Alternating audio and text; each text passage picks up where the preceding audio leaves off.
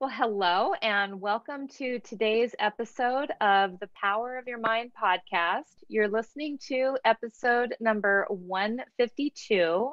I'm Victoria Gallagher, Law of Attraction hypnotist and number one best-selling author of Practical Law of Attraction. Align yourself with the manifesting conditions and successfully attract your desires. I'm also the founder of HipTalk.com and HypnoCloud apps, which gives you access to over 500 hypnosis recordings right in the palm of your hand. So be sure to download that app from the app stores. And today I have a very special guest with me, Heather Zumarraga. Heather Zumarraga is a business consultant and a leader in the financial services industry who has distinguished herself as a highly regarded and well-connected source. She is also the author of the business bestseller HarperCollins Leadership book, The Man's Guide to Corporate Culture, released in 2021. And she is also the president of Zuma Global. And she can be found on Man's Guide to Corporate Culture.com, HeatherZumarraga.com, and Twitter, Heather Zuma, and Instagram, Heather Zumarraga. And she has just recently written this book, The Man's Guide to Corporate Culture. And she has had $2 billion in sales for asset managers. Washington Life magazine recognized in 2015 as one of the most powerful people under 40. And so today, Heather is going to be sharing some of her insights on succeeding in your career post-pandemic. So welcome to the show, Heather. Hi, Victoria. Good to be here. Thanks for the big intro. Oh, you're welcome. You're welcome. It's so great to meet you. You have definitely impressed me with your bio and all of the wonderful accomplishments and accolades and your beautiful background. And so for those of you who are just listening, you've got to go on to my YouTube channel and watch this interview because I'm just looking at this beautiful woman, this very well accomplished person. And Two so I'm beautiful really, women. Thank you. oh, thank you. Thank you. So let's just get right down into your book and like what your book is about and, you know, why you wrote this book. Right. Well, I work with thousands of financial advisors across the country. It's a predominantly male industry. And although the book is called The Man's Guide to Corporate Culture, it's actually for women as well. It's for everyone. Kind of as we go back to work post-pandemic and address some of the challenges that we face relating to each and our coworkers. I mean, for example, we're on Zoom right now, and we're talking to each other on video, but it may be different when we go back to work face to face or in person because, well, for the most part, at least I have been, the majority of us working from home. So you're like a hermit. And it's very different speaking to someone online versus in person. So this book is going to help you as we go back to work, address some of those challenges that we haven't had to deal with over the past year from home. Yeah, it's very timely, very timely. And, it's interesting. You mentioned being in the financial services industry. That was the industry I was in before I left to become a hypnotherapist. And so I know different. it really is. I mean, in 1993, I believe, is when I went for training in Hartford, Connecticut after, getting hired in I agree with you, very male dominated. I mean, there were 107 people in my training, 100 men and 7 women. Wow. Wow. Back then. And I had no idea you were in the same type of industry. So then you would enjoy the book as well. I think it'd be perfect for things you may have dealt with at that time. You definitely know where I'm coming from. I do. And, I honestly, I was very fortunate to grow up in a household, a female only household.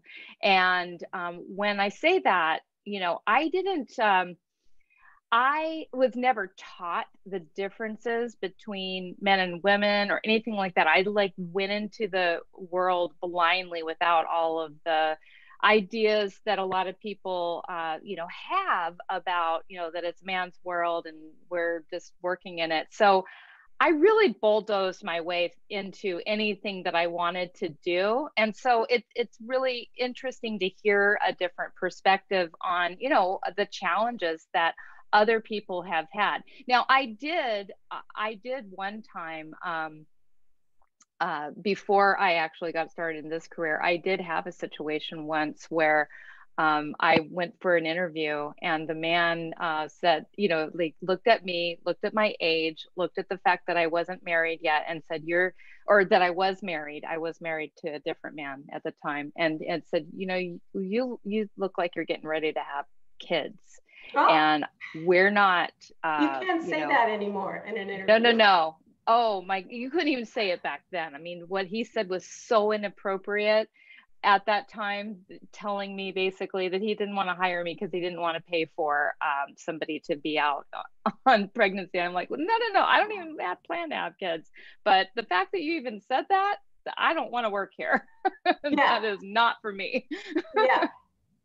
So that's right. There are a lot of challenges that women face also, and I think even more so during the pandemic. And the book touches upon actually the challenges that men also face. But to begin with women, and during the pandemic, I mean, we saw another 800,000 people lose their jobs last week. 10 million people are unemployed, the majority of which are women. Now, pre-pandemic, more women held jobs than men. It was great. I mean, it was a great time to be a woman, I think, because the jobs market was booming for everyone across the board.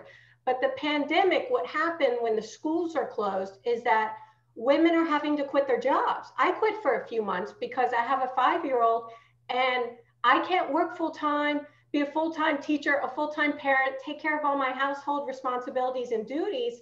You know, I can't do it all. And yes, can the men quit? Sure. But the majority of people leaving the workforce right now during the pandemic have been women. So although I started writing the book before the coronavirus, during the pandemic, as the data shifted, I had to kind of adapt. Well, wait a minute. This was like becoming a woman's world and more women are working than men. But then the pandemic really shifted that dynamic back to what it was before.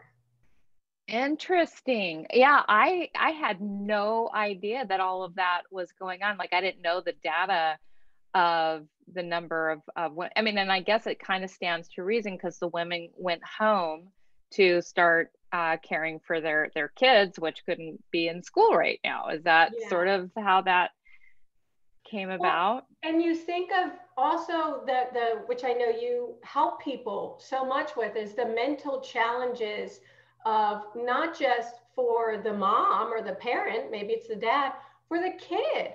The children in Las Vegas, for example, the suicide rates are off the chart, drug abuse, child abuse, the mental and emotional toll from not just not working, but if you're not used to being a mom full time or taking care of your kids full time, now you've become a full-time teacher and a full-time parent, and the kids aren't having a social life. I mean, it's bad enough for toddlers and 5-year-olds, but you look at the teenagers and their suicide rates and the drug abuse, and it's awful. And that's why I think, services like yours are just so important during this time for so many people that are really struggling. Yeah, it's a hard time for everyone. I mean, it really is. And my heart just goes out to, mothers and people that have lost anybody and, and anybody who's struggling with this, my heart just really goes out to them. So let's discuss, like what are some of the challenges that, that people are facing today, career-wise, and how do you help people in this book to bridge that transition, getting back into the workforce again? Right. Well, I think it's important as we go back to the workplace. Some people may feel anxiety about relating to others. If you were introverted before the Hmm. pandemic, you're definitely more so now. And some people are feeling like, oh my gosh, I'm worried in this, call it a new norm, or maybe it's even more politically correct or sensitive environment. And people like yourself may argue, well, thank goodness that you can't ask someone in a job if they're going to get pregnant soon or have babies soon, because they didn't want to make the commitment of hiring someone who was. But the point is, a lot of people are maybe afraid of saying the wrong thing when they're well-intentioned. You know, it's for the good guys. I'm not talking about, there's an obvious line between right and wrong, but today that line might be blurred in a gray area. And so this is for the good guys to figure out what is okay to say. How do I compliment my employees or my team members in the workplace, such as women, for example, without them taking offense? And what are some of the behaviors, maybe body language, that I should and shouldn't do, or should and shouldn't say? Yeah, that's a very important point, because, it really does seem like, what used to be okay, that nobody even thought of anything of it, these days, it's just, it's difficult to figure out, like, what is the new language that we need. It's almost like there's a new language, there's a new territory that we need to navigate. And some of these, it's hard to know how to be socially correct. And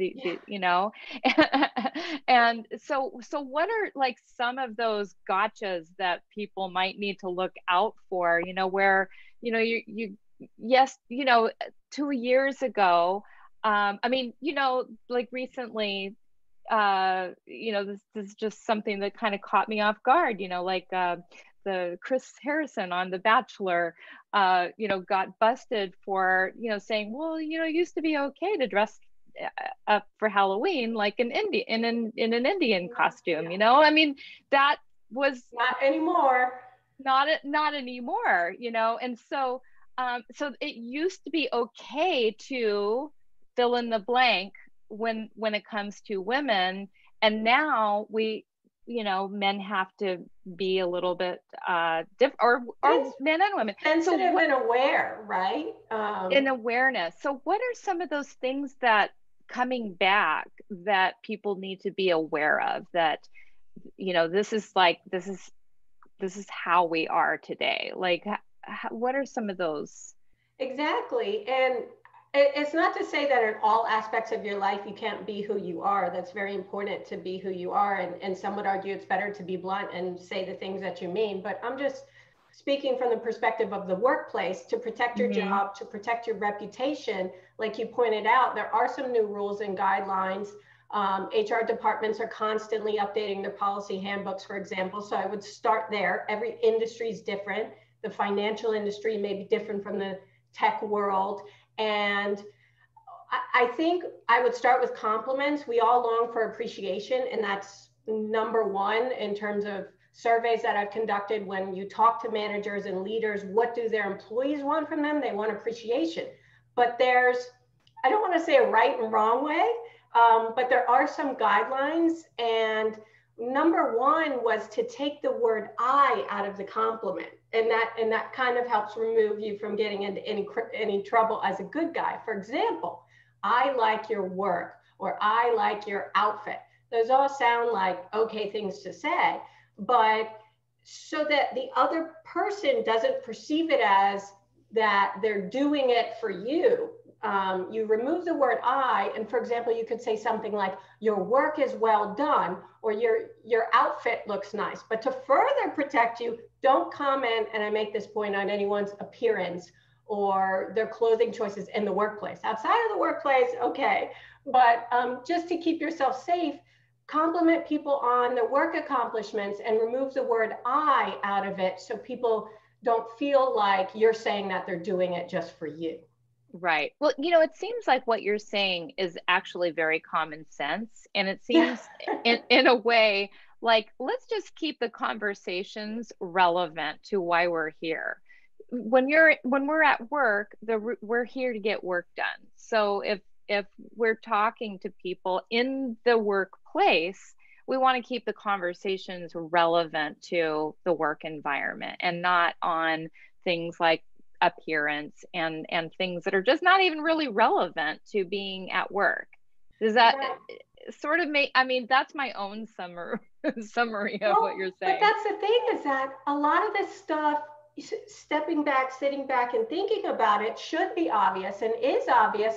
But then if you're on Twitter or social media, which I hope you meaning the viewer, the audience, doesn't do a lot of, because that's not good for you either, but you then read about a lot of these instances of people not wearing pants in their interviews, or guys sending pictures that they shouldn't be sending, or doing the things that should be obvious. They're not doing them. They're doing the opposite. So I'm like, I guess these things need to be said just so you remember.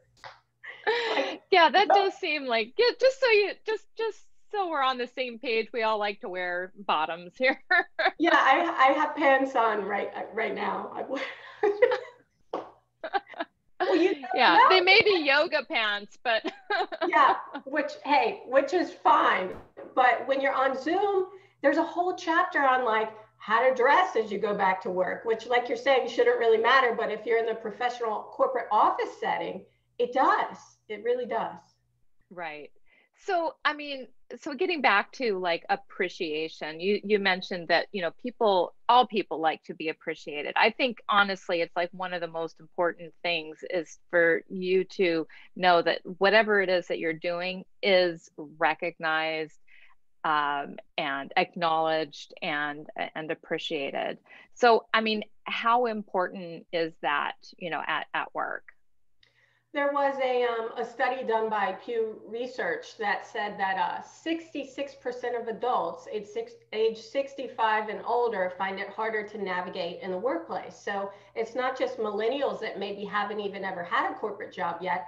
It's those that are older that maybe thought they would have been retired by now, but haven't, and they're still working. And they really want to be appreciated. I think the majority of people do. And WorkHuman, which is a performance management platform, found a strong correlation between the frequency of recognition at work and lower stress levels. So this goes back to the mental aspects that you talk about so often, that to lower employee stress, appreciation is necessary. And you don't just benefit from hearing it from your boss, you benefit from giving it. From giving it to others also increases your, you know, dopamine levels and endorphins and all the stuff that you know more about than most. And so you benefit not just from receiving compliments, but also giving them. And what are some ways that a person can begin to like show employees and other people that, you know, they're appreciated and that you care about them? So I spoke with the CEO of a property restoration company. They work in the home building industry, I guess is the right thing to say. And he said that he writes handwritten notes. And that was one of the biggest, I guess, important factors that he has realized over his decades of being a CEO of a small business that really impacted people positively. He would write a few handwritten notes, and then this is pre-pandemic, he would see those same notes in people's desks or in their cubbies, like in their cubicles, or on their walls. And he's thinking, oh my gosh, something that took me 1 minute or 2 minutes to write has had this dramatic impact on somebody's life and overall morale. And so he writes, I don't know how, over 1,000 handwritten letters. I guess that's about 3 per day. So that makes sense. It's definitely doable to his employees. You want to definitely on their birthdays, on maybe important anniversary, or when you first began your start date in the company. And that's really meaningful to people. And he said, you know what, the best thing to do is just by being kind. I think some of us have forgotten what it means to be kind, or how to be kind to others. You know, that is so profound, so simple. I love the simple, profound things, because just writing a note, I mean, literally, like you said, it'll take a minute to write it. And yet it is a keepsake. It's something that person that'll mean so much to them just to see that written affirmation of their existence and of their achievements. And, even just in our household, I mean, if my husband writes me something, Oh, even like something, if he writes a little sticky note, puts it on the fridge, and it's like, I can't just throw that away. It's no. something that I mean, maybe after I've had it and it's gotten all, mangled up after a year, I might throw it away. But it's very sentimental, I think, the written word, and it is something that you can see over and over again, even more than like somebody complimenting you. That goes in one ear, and you might hear it throughout the day. But if you actually see this handwritten note from somebody that says, you're amazing, you're special, you're doing a great job, or whatever it is that they're saying. And maybe you have some tips about what those handwritten notes could be composed of. I don't know if you mentioned that in your book at all, but I just think that honestly, I think the writing of it and the receiving of it and the reading of it and seeing it over and over again is so simple and so profound. My daughter writes notes all the time. I don't know if it comes from me telling her to from the book or what, but she just naturally loves to, not just notes because she's only 5, so she can't write a whole lot, but she can spell like I love you, for example, which you don't Oh, want to write in the workplace. no, probably not. But I keep it in a little box. And I do mention Dale Carnegie's book, How to Win Friends and Influence People, which is a very famous business book. And I discuss how Carnegie said that a person's name is like the sweetest thing, the sweetest word to that individual in the world. So first and foremost, you want to make sure you write their name. Also sign yours and date it. I think a date makes it even more specific. And if you're in the workplace, point out a specific project they did or something specific about their work, not just I love what you do or you do great work. Point out page 22 of their project of the new HR manual or new HR policy. Page 22 was very detailed and you agree with it 100%. Whatever it is, be specific, detailed. It doesn't have to be long. Use their name and date it. I think that's very meaningful. I agree with you. And yeah, absolutely the name, absolutely being specific. Because when somebody says, oh, you look nice today, or I mean, and that's not a good example for this, but when people are very vague about it, it almost like it takes away from what they are trying to get across, the sentiment that they're trying to get across. So it's like when people have a compliment for me, it's like, oh, you're doing an excellent job, and it's like, well, I want to know exactly what you mean by that. Yeah. Like, tell me exactly what you mean by I'm doing a good job. Was it the book? Was it the way that it made you feel? Was it the recording? Was it the script? Was it, what was it? Because I want those accolades. And I think those accolades, when they're directed at something very specific, it just means so much more.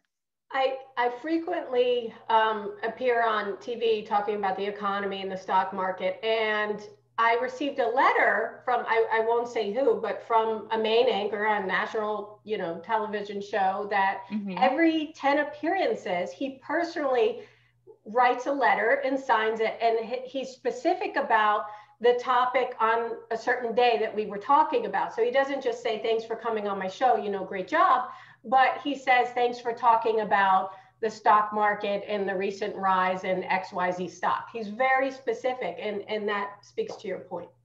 Yes, absolutely. Yeah, specifics really, and it's the same thing for like the other way around. When somebody apologizes to you for something, they say like, "I'm I'm sorry sorry. about that."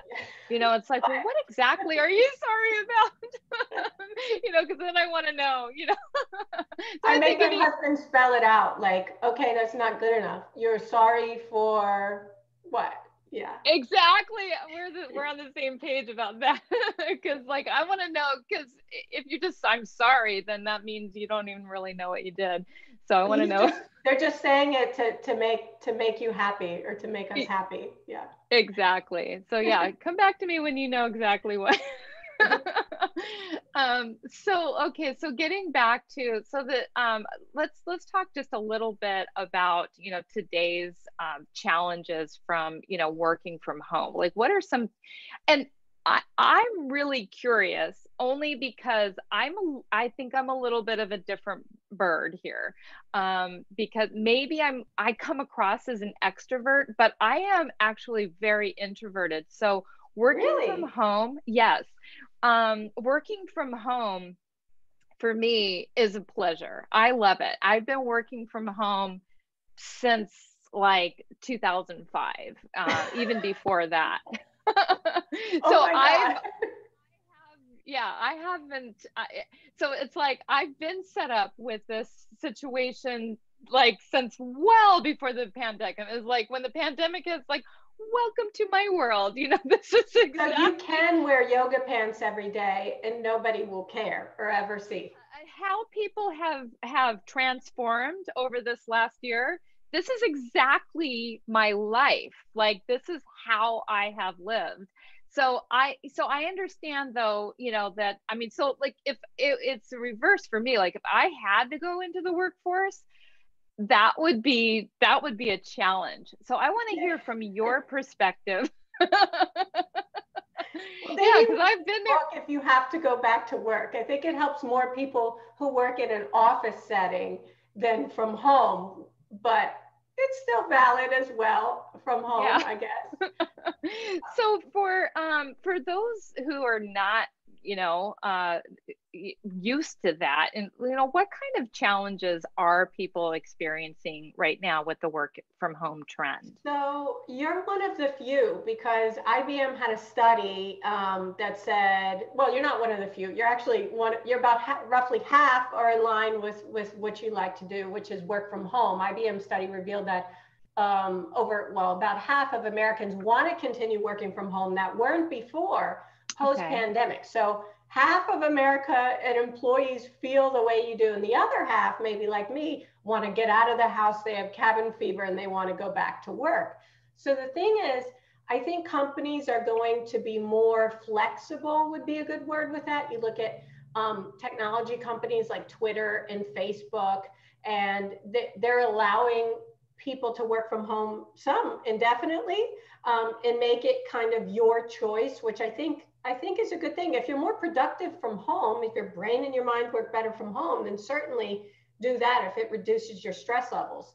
But some of the challenges that we've faced, which I have a chapter in the book that deals with the modern advances of technology, which is basically saying we're not disconnecting from our devices, which is also a problem, because if we're always like staring at a screen or at your phone doing work, or maybe an iPad, you're never disengaging. It's harder to be, which is, again, this would be what you would know about, in the present moment, I think would Hmm. be the right way to say it. If you're always engaged with a screen, especially in social media. The other study that was mentioned, this was not IBM, but it said that on average, employees, this isn't just people that don't have a job, check their phone once every 12 minutes. And 40% of people check every 5 minutes. That's crazy. Every five, Yeah. half of Americans check their phone.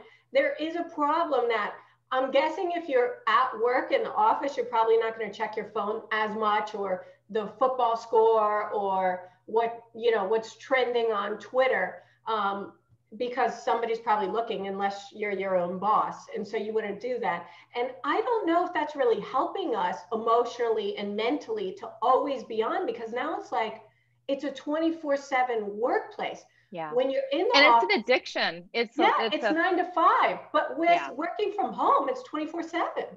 Hmm. Yeah. It's I agree. I mean, just for me, working from home, having my own business, I mean, it's like I'm on 24 hours a day, and it can be very difficult. I have to be very disciplined in order to disconnect from it. And I even set up this thing in the morning where, I do not check my anything until I do my meditation, my hypnosis, read my book, journal, and go for a walk. I have to do all of those things. And it's about, and I am, from like 5 to 9, 5 a.m. to 9. From 9 a.m. is really technically the first time I should ever see my email. But I have a hard time with it sometimes. It's like before I open up my book, which is on my Kindle reader, which is on my iPad, it's like, oh, let me just, I even took my email and my Facebook off my front page and out of the little bottom bar, just so I would not see the little numbers, because you just wanted like I turned off all the alerts from Facebook and Twitter. If I want to check, I'll go on, but I don't need to be alerted like that someone is tweeting. Exactly. So, so having that constant device connection, it really, makes you like kind of not very present to the moment, and you're just not enjoying the moment because you're just constantly thinking about what's going on out there, and feeling like I need to be connected to the to the world through, I need to know all of the little things. And, especially for me, because I run an online business. So it's just like, there's so many little things. How many books, how many app sales, how many this sales, how many this, and it's, I could go around and round. By the time I'm done checking everything, I'm back to the beginning. Like I can, I gotta,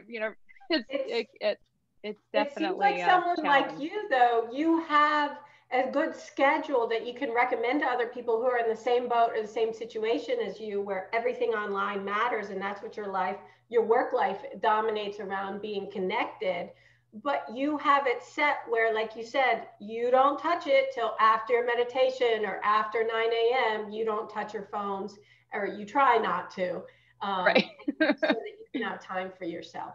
Yeah, and then the other thing I will also do is do my Pomodoros. And so during the Pomodoros, I don't know if you're familiar with that, but the where I will literally set it's a Pomodoro timer. It's 25 minutes of complete focus time, and then 5 minutes off. So during that 25 minutes of complete focus time, whether I'm making a recording, writing a script, working on my next book, or whatever project is dedicated to that time, really it's like for 2 hours, there's 4 sets of those Pomodoros I'll do. And during that time, no social media, no email checking, none of that, because otherwise if I'm just, free to do it without, haphazardly, just I'll do it all day long. I mean, it's like just constant, pushing the button for the little dopamine hit. No, you're not alone. I'm sure many Americans, and the thing is that it's almost unconscious. It's become a habit to where, well, and I'm guilty of it. Like, I don't even realize, oh my gosh, I've just checked social media like 10 times in the past hour. So, yeah. It's not good. So while half of Americans want to keep working from home, I think there is some aspects of actually getting outside of the house in your own little bubble, or my own little world at home, and going back to an office. I think my relationships will improve. And I'm actually not sure that my productivity will improve, because I've been able to be very productive working from home. You reduce your commute time. A lot of people say it's less stress, reduce your stress levels by working from home and not having to get on a train or a bus or a ferry and deal with traffic. So there are pros and cons for sure. Absolutely. So what do you recommend a person do, to kind of get themselves prepared and ready to like re-enter? I know that, there's just got to be people that maybe they have gotten used to the working at home and they kind of want to, but they are like you, they know that they want to go back, and enter the workforce again. So what are some things that people can do to get back into that place? So I think you have to ease yourself into it. And a lot of people, when they do go back, companies have started reporting their timing, whether it's April and May, when people hopefully have gotten at least one dose of the vaccine, if not both of vaccinations, and we can go back. Other companies are saying it may be September, but they're also putting an asterisk by that saying it's 1 day a week or it's 2 days a week in the office, which I thought recently I was like, wow. So they're not saying we're all just going to go back to work. They're saying we're going to go back to work, to the office, but 1 day at a time or 2 days at a time, which I think is a really good strategy to ease people into it. I do actually think, I'm not just, I mean, of course I'm biased, but I think the book will help people remember certain triggers of things you can and can't say, or complimenting people, and handwritten notes, and body language, for example, thinking before you speak, maybe things that you don't have to say at home because nobody's around except your dog, whereas now behind you that can hear you, they overhear what you're saying. So you do have to think a little bit differently as you enter the office, re-enter the office. Yes. Well, and I believe your book, the Man's Guide to Corporate Culture, which was just released, and it is a bestseller. So congratulations on that. Thank you. I think that's going to help a lot of people to, with this re-entry into the workforce, and not only just the re-entry, but just even if you've been there and you don't really understand how to navigate in today's social environment, this is going to help not just men, but also women to understand. I mean, it's for everyone. And so congratulations on this book. And once again, so people can go to Amazon.com, or they can go to your book page, and they can actually download a free chapter over on your book page. Yes, HarperCollins set up mansguidetocorporateculture.com. I have to tell you, if you don't like to read, my husband, he and some of his friends who are men, they don't like to actually read. They like to listen. So audiobooks, the woman who narrated the book, Jill Blackwood, fantastic voice, engaging and pleasant, really enjoyable experience for the audiobook. But the Man's Guide to Corporate Culture is available in your local bookstores as well. If you're not comfortable wearing a mask and supporting small business, then yes, Amazon, Barnes & Noble, it's there. Very easy to find. Thank you so much. Wonderful. Thank you so much for your information, and good luck with the book. And people, go ahead and get yourself a copy of the Man's Guide to Corporate Culture. And thank you so much. Thank you, Victoria.